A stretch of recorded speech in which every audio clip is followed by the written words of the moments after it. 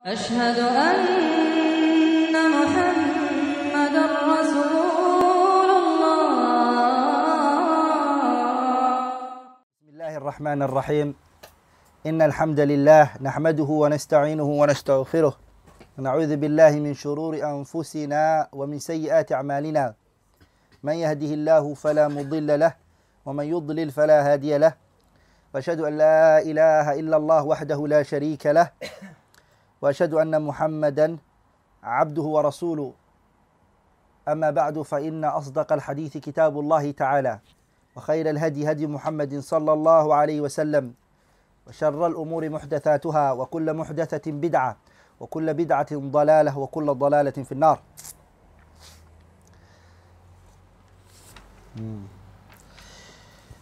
باب بر الأم. This chapter, inshallah, which is the second chapter, is being dutiful to one's mother. حدثنا أبو عاصم عن بهز بن حكيم عن أبيه عن جده. He said, قلت يا رسول الله. This companion, he asked the Messenger صلى الله عليه وسلم, من أبر. He said to the Messenger صلى الله عليه وسلم, O Messenger of Allah, towards whom should I be dutiful? من أبر. قال أمك. The Messenger said to him, your mother.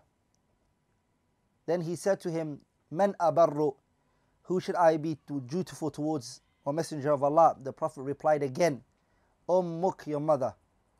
And then he asked again, he said, O Messenger of Allah, who should I be dutiful towards? The Messenger sallallahu alayhi wasallam, on the third attempt, he said, on the fourth attempt, he said, Abaka, your father. Thumma, after that, al-aqraba fal-aqraba. And after that, the Messenger sallallahu alayhi wasallam said, the next nearest relative, and then the next nearest relative. In this hadith, the Messenger sallallahu alayhi wasallam emphasizes and he points out the status and the position of the mother. When this man asked the Messenger sallallahu alayhi wasallam, who should I be most dutiful towards? The Messenger said to him, your mother. So the right after any human being, after our Messenger sallallahu alayhi wasallam and Allah, a mother takes the first rights. There is no person that walks on this face of earth, the face of this earth today, who has more rights over you than your mother today that is alive. No one from any human being except your mother. The mother has a makana and a position and a status in different fields, and the reason is because she went through a lot of stages for you. Your mother, she went through a lot. 6 months you were in her stomach. She was carrying you in her stomach. All this time she was struggling. She was striving. You stopped her from everything. From the things that she liked, she couldn't do it because of you. Then came the time when she had to give birth, and she struggled giving birth to you. She lost the beauty that she used to have. She also lost the attraction and the way she looked. Her body started to change. All this is due to you. While you were in the stomach, she was worried. Is he going to come out healthy? Is he going to be alright? Once he was born, the first thing she did was she wanted to see how healthy you are, how you are. Then your mother raised you after you were born into all the stages you went through. If a child is born and he's taken by the foot and he's thrown into a bin, he won't even be able to help himself. That is the weakness that we went through. And now that we are strong and we think we're tough and we know, it is not right that you speak back to your parents, regardless of who they are and what they are. One of the best things that I learned from my mother, Hafidhaha Allahu Azza wa Jalla, may Allah protect her, is whenever, as a child, I used to sometimes get annoyed at something she tells me to do, or I wasn't bothered to do it, or I wouldn't listen straight away, she would say to me, stand up. And when I stood up, it was like she would say to me, look how far you are from the ground. I was the one who raised you. However far you are from the ground, I had put you through the striving and struggle. I did that for you. All those years I was doing the best for you, now I'm not going to do the best for you. So the person has to realize the rights of this woman, the individual, your mother. Your love is what they love. You hate what they hate. You befriend what they befriend. This is, as an individual, this is how you have to be. And then after that, after your mother, your father comes in second martaba, second position. He has his rights. He has his, and you have to understand as a child, the rights of your parents, they differ. The mother sometimes doesn't just want finance. Sometimes she doesn't just want you listening to her, but sometimes she needs your time. She just wants you to sit with her, give her an hour and tell her stories and remind her of the days when you were with her. Sometimes when I talk to my mom about when we were young, what she did, and I crack jokes about those things, the joy I see in her, I don't see it in her when I give her as much money as she needs. It makes her leave the world that she's in. She goes back to memories. She enjoys herself. So the person has to realize the rights of this person. Ikhwan, is not easy. Then when the child gives the rights to his mother, and everything in our religion, brothers, remember, is prioritizing. How are you going to be kind to me when you're not even kind to your mother? How are you going to be obedient to your friends when you're not to your mother? The first person whose rights that you fulfill is your mother. When you come with it, whatever is left over comes to your father. Then whatever is left over is to what? Is to the closest relative member of yours. Priority. Not to mix up everything. Your mother calls you and asks you to do something. She gets the first choice. It's not, Mom, my timetable is full, or Mom, I have to take this person from this place, or Mom, I have to do this, abadan. It goes against the speech of the Messenger sallallahu alaihi wasallam. Why did the mother get 3 times and the father got 1? Because the mother went through 3 stages. The stage of carrying you, the stage of giving birth to you, and the stage of raising you. Those 3 stages, and that's why she got given those 3 anwa'ul birr, those 3 types of obedience. The first one is ummuk, your mother, while she was carrying you. Then after that, ummuk, when she gave birth to you.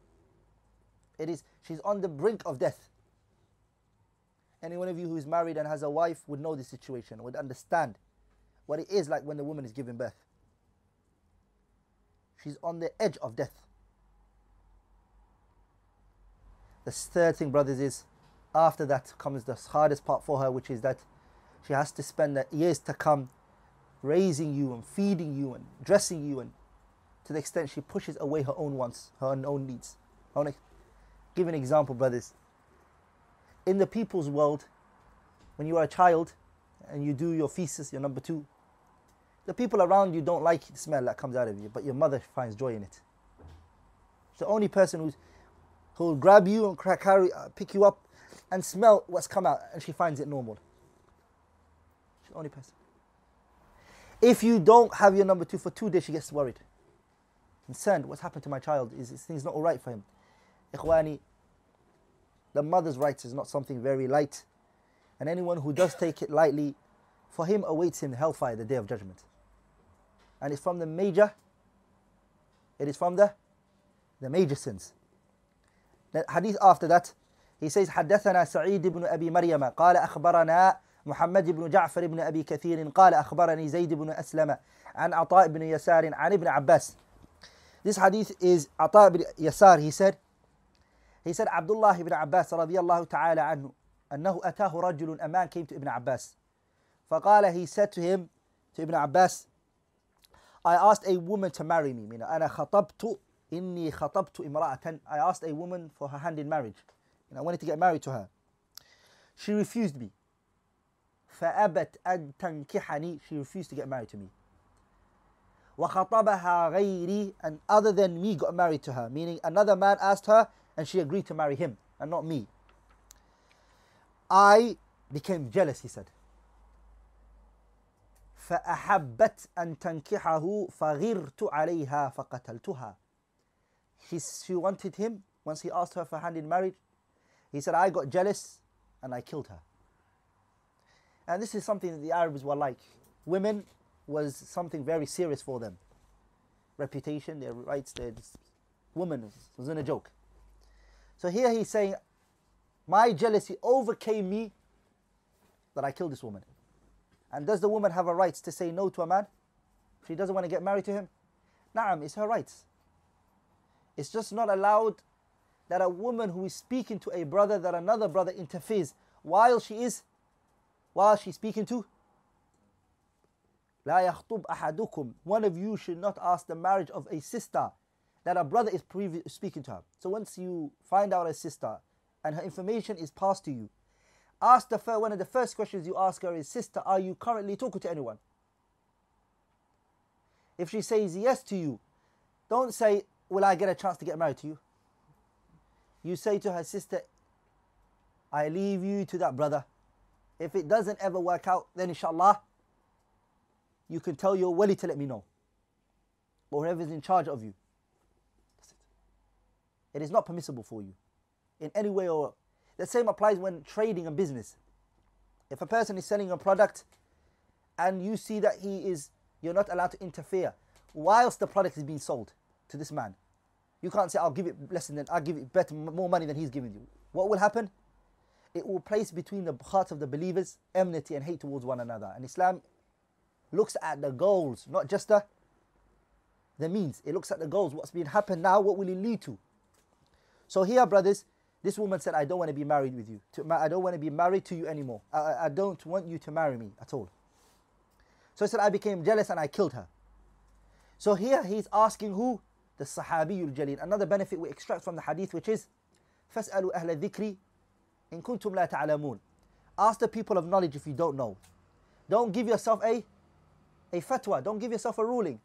If a matter comes to you, go to those who are in knowledge, those who know. Ask them and say to them, what do you think of this matter? What is the ruling on this matter, sorry. And what has the Quran and the Sunnah said about this matter?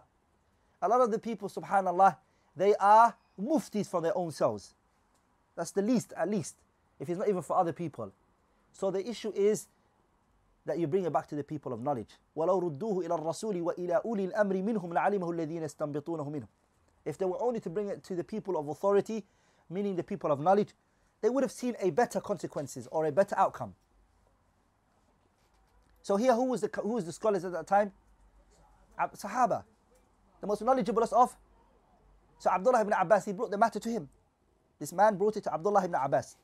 Brothers, do we need to know who this man was? I mean, do we need to know who this individual was that came to Ibn Abbas? We don't need it. And there's two benefits in that. Which is, the ruling doesn't regard an individual. We don't need to know it because it's going to generalize everyone else. It's not got anything to do with our chain of narration, does it? No, it's not. The chain has authentically reached Ibn Abbas. We don't need to know who this individual is. So the ibham of this man, meaning this man being hidden from us and being anonymous, we don't know who it is not going to harm the authenticity of the hadith.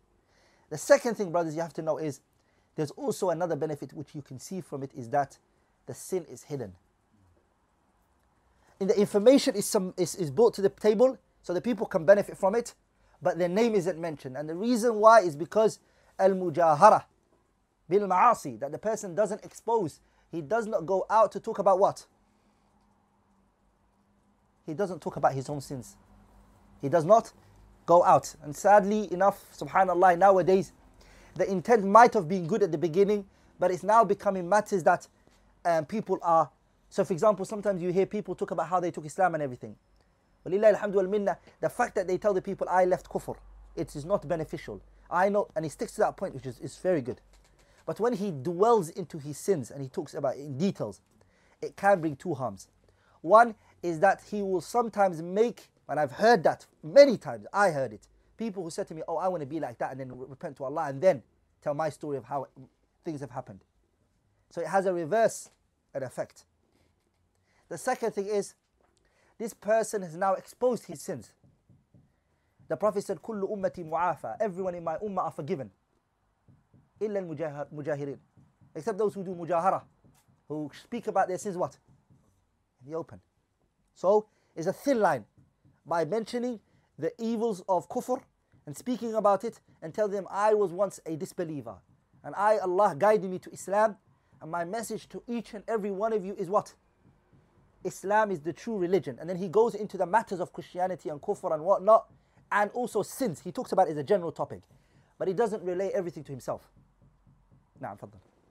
What about when Umar he was talking about he was the date he made an idol out of it, he ate it. There's two answers for that. First of all, Umar was asked, why are you laughing for? Wasn't a matter he exposed and sat down and told the people about it. They asked him, what made you laugh and what made you cry? Here, even Umar, when he said it, it was a way of i'jab, amazement and sadness that came to him, that he wanted to share with the people. So it was in a context of him belittling the thing. And I said, as if a person is trying to belittle something. But here nowadays what is happening is, it's becoming a form of, the thing is being beautified, and it's made to seem to some, I'm not generalizing every person. I've seen some people who've mentioned their stories, and alhamdulillah, the haqq has come out from them, and alhamdulillah, a lot of people have taken it from them. But there's a thin line in the matter. Na'am. Is this, this hidden anonymous chain thing, is that generally used for like things concerning sins and stuff? A lot of times you see that in the hadith. Na'am. A lot. But there's Imam al-Khatib al-Baghdadi rahimahullah. What he does is these type of narration, he follows up all the narrations, all the chains of narrations, tries to find out who the name of this man is, and he wrote a book on it. He does that. I don't know this particular narration.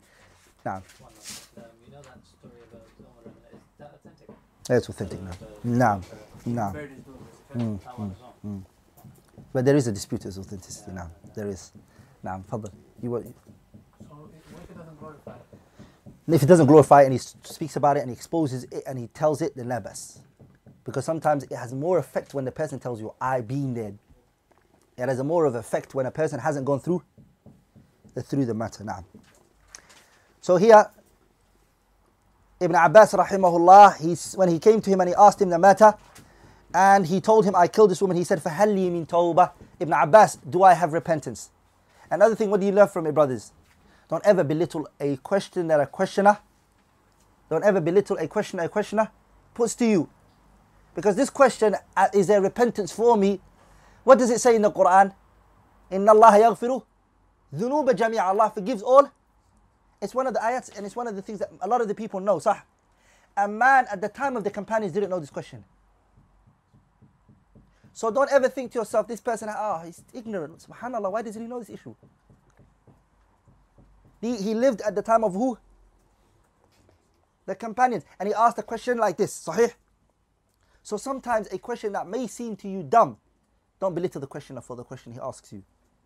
Answer the question for him and tell him what it is and what the ruling in that matter is. So he asked him, is there repentance for me? He said to him, Abdullah ibn Abbas looked at him and said to him, أَأُمُّكَ حَيَّةٌ. Is your mother alive? Is your mother alive? When he asked him this, he said, is your mother alive? قال لا, no, my mother isn't. He then said to him, تُبْ إِلَى اللَّهِ. Repent to Allah subhanahu wa ta'ala. وَتَقَرَّبْ إِلَيْهِ مَا اسْتَطَعْتَ. And get closer to him. Meaning get closer to who?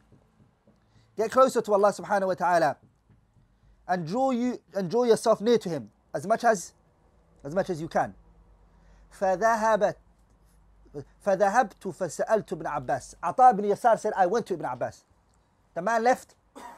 Ata ibn Yasar came to Abdullah ibn Abbas and he said to him, لِمَا سَأَلْتَهُ. Why did you ask him about his mother, whether she was alive?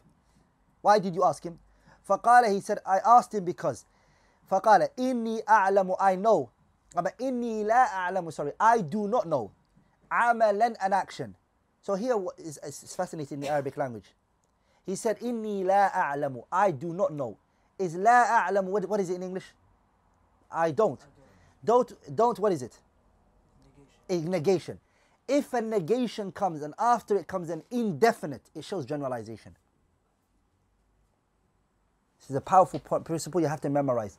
If a negation comes and then after that comes after an indefinite word, meaning it's not definite, it is not known, such as what? Inni la a'lamu. I do not know. Amalan, an action. An action here is not known. It's indefinite, right? Because if it was definite, how would we have known that it's definite? An alif and lam would have entered it. If an alif and lam enters a noun, does it become definite or indefinite? It becomes definite. What about if it doesn't enter it and then a tanween comes at the end? The tanween actually is called an indefinite tanween. So here, amalan is an action. Any actions. Can we apply? We can also apply this on the hadith of Aisha radiallahu ta'ala.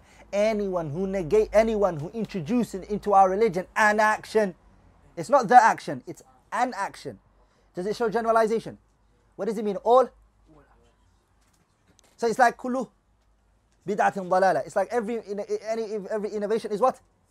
It's misguided. So you memorize this principle. It's a principle accepted amongst the usuliyin, the people of usul fiqh. Na'am, usuliyin.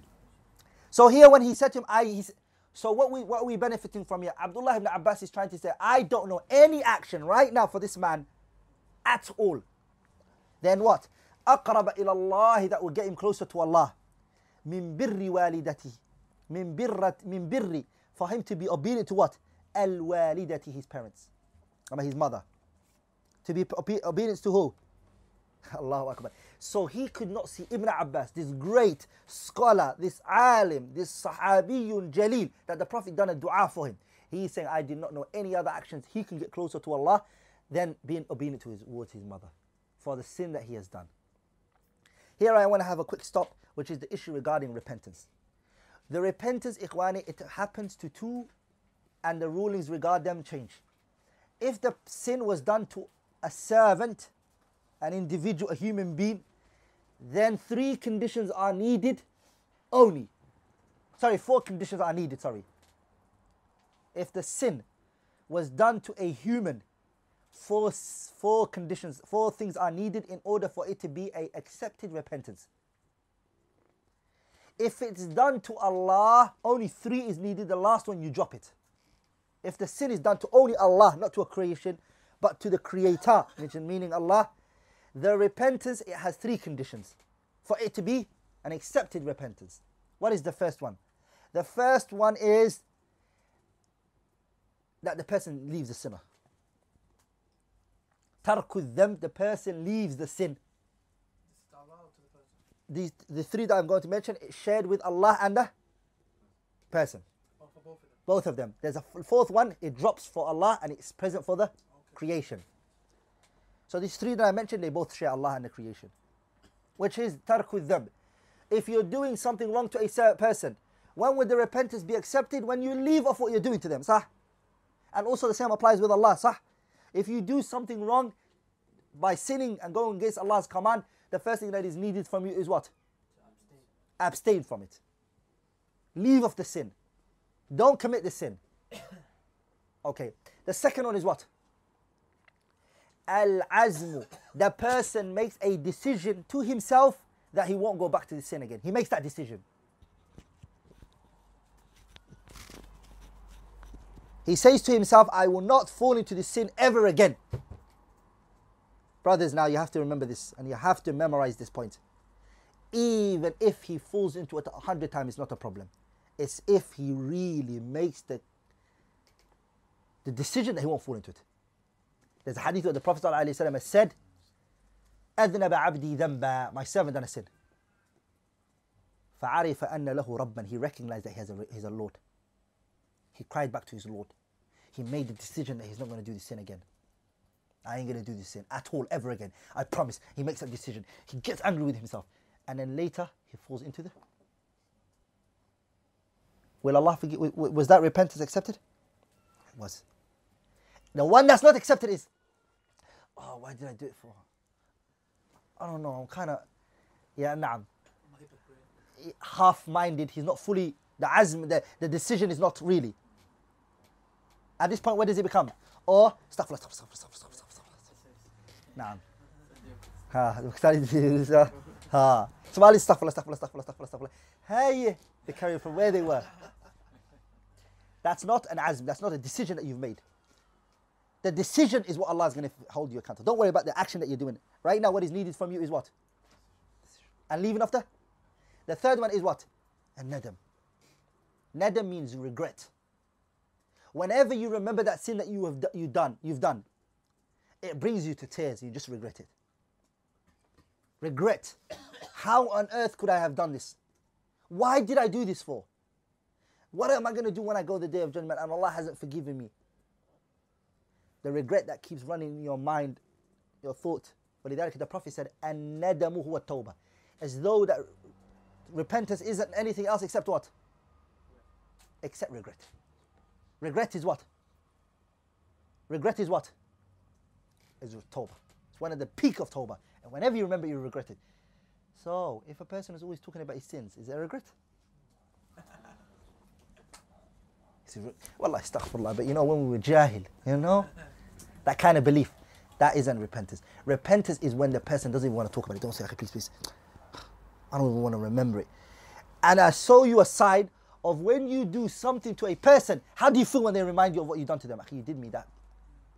You regret, please don't say, please, please, please. Sah. That's the, and more is what you, that, because you really hate it. You regret what you've done, sah. And you don't like people bringing it up all the time. It has to be like that towards Allah subhanahu wa ta'ala. Has to be, or even more, has to be. Those three is for the creation and what? For Allah, the creator. Allah stops there. The fourth one is the human. Which is what? You give him back the rights that he had on you. Whatever you've done to him. تحلل من المظالم. You free yourself from the rights that he has. So for example, you robbed money from him. You left off the sin. You regretted the sin. And you also made a decision you'll never do it. That's not enough. Is that enough? You can't just say, I came with three conditions. What's needed from me? La, you have to give him back the rights that you've taken from him. You have to what? Give him back the rights. And say, here's your rights that you have on me. If the person said something about an individual, he said something about them, and he knows if he goes and tells that person it's going to destroy their relationship, and he's left the sin, and he regrets it, and he's made a decision, and he's left off the sin. He comes with the three. But he knows if he goes and tells him and says, bro, I said this about you, akhi. I acted like this behind your back. Please forgive me. That's it. They will never talk again. At this time, it is permissible for him to hide it from him. But the still responsibility that's on him is what? Every place where he mentioned evil about him, he has to say, brothers, what I said last time about this brother, wallahi, was wrong. I was lying. Forgive me, brothers. Wallahi, he's a brother of khair. And you change it with good. Here, brothers, we also learn, what about if a person is killed? Because the hadith talks about death, right? A killing. There's three rights on the killing. Three rights on the killing. The blood, basically. Three rights are on it. حَقٌّ لِلْمَقْتُولِ, a right of the one that was killed. وَحَقٌّ لِوَلِيِّ الدَّمِ, and the rights of the people of the blood.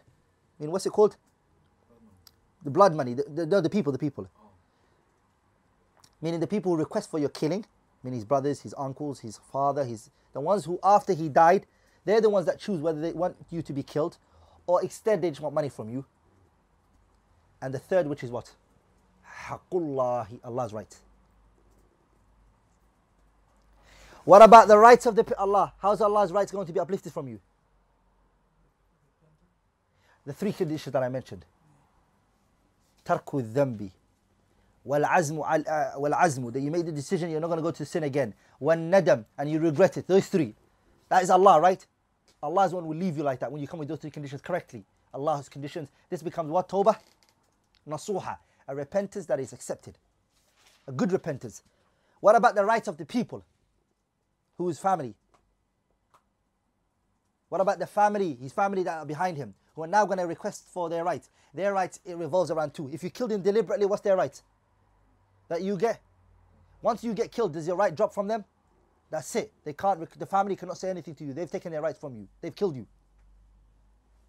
You with me? Whose right is left? The one that was killed.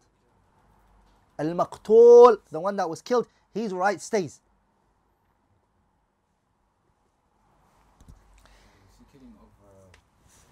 Three rights.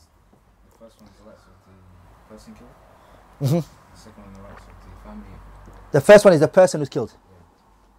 The second one is the person who's killed. The second one is the family of the person who's killed. His family who are after him. Because they lose a child that they've raised for, a mother that raised her child for that long, a father that raised his child for that long. They were waiting to get money, his life and everything. They were depending on him. Somebody just kills him. You see? He's from a tribe. Third one is Allah's rights. As Allah's rights, we talked about it. Any sins that is done to the creation is also done to who? Any sin that is done to a human or creation is done to who? That sin is done to Allah. Because Allah told you not to fall into this sin and not to do it. So the three conditions are always there for Allah, and it's also there for. As for the people, what's their rights? The people who killed you, the people his family, they've got two choices. If you've killed him deliberately, they got two choices. They either kill you, which is qisas. They ask for your death. Or the second, which is your diya, meaning they ask for money. What is accident? Yeah? What is accident? If it's accident, they don't have no other choice, just money. Or they can forgive you. They can't kill you if it's by accident. But the accident is determined. Are you with me? He doesn't want to kill him. He doesn't. The killing is three types, brothers. It's amdan, deliberately. Shibhu amdan. It is a middle one, which is, it looks like it's, and inshallah in fiqh they do Babul Janayat, when they talk about it, they talk about it very well. I don't want to go into details in fiqh. The third one is khata'an. He done it by accident. He comes out the room, he boo, and the brother just dies.